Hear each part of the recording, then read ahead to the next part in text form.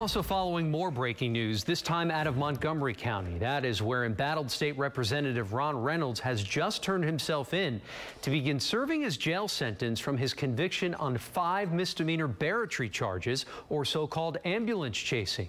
Channel 2's Mario Diaz joining us now live from Conroe with details on this. Mario, good afternoon.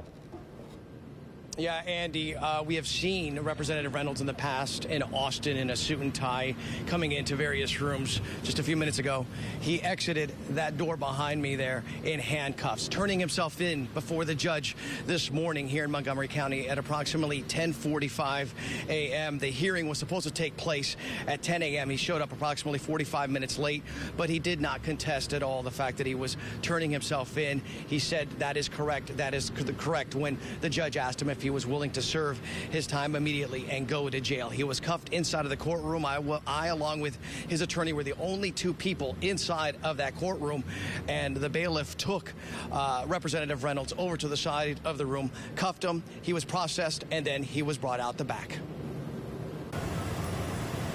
Mr. Reynolds, you are a state representative. You are also in handcuffs. What do you have to say as a lawmaker now being viewed as a lawbreaker? Do you have anything to say, sir? Do you plan to resign, Mr. Reynolds?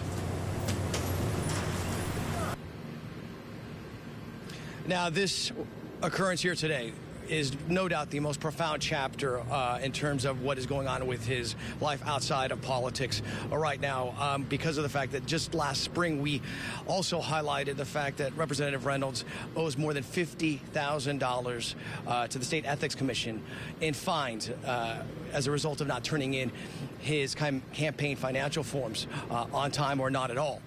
That is one problem. Today, a much bigger problem. He will be in jail for approximately a sentence of 1 year. However, prosecutors tell me that he might be out a bit sooner, but in all likelihood, come Election Day, he will be inside of a Montgomery County jail. Reporting live up in Conroe, Mario Diaz, KPRC, Channel 2 News.